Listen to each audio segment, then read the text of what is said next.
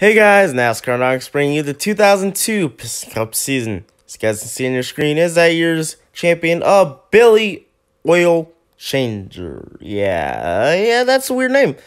He won a total of 2 races, including the Talladega 500, the fall Talladega race. And by the way, yes, Talladega is a parody of Talladega, but with a C to clarify it.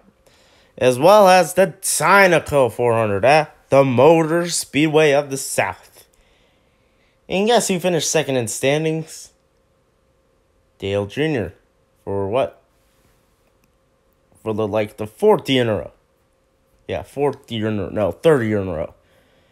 He's been so close at winning the Piston Cup. Dale Earnhardt Jr. only won 2 races. The Florida 500 and the Talladega 499, the spring race. So, yeah. Nothing else happened in 2002. Thank you guys for watching, and peace.